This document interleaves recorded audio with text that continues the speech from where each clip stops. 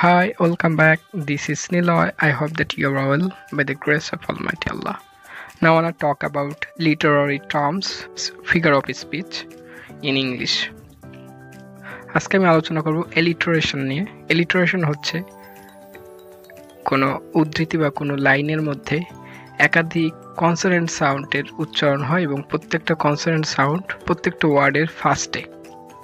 আমরা যদি ইংলিশে বলি হোয়াট ইজ alliteration, তবে alliteration বলতে বোঝায় repetition of a consonant at the beginning of two or more words or stressed syllables.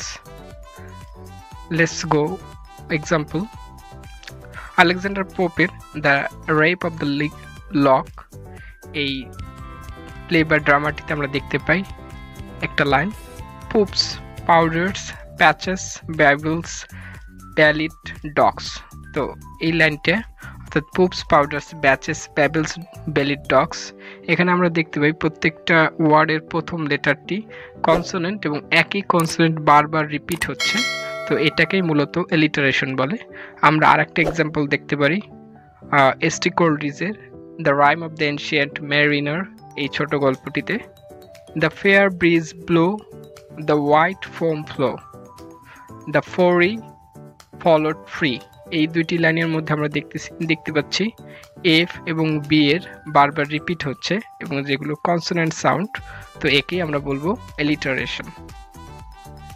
আরেকটা দেখতে পারি ফ্রান্সিস বেকনের অফ স্টাডিজ এসেতে, লাইনটি হচ্ছে to spend too much time in studies is sloth.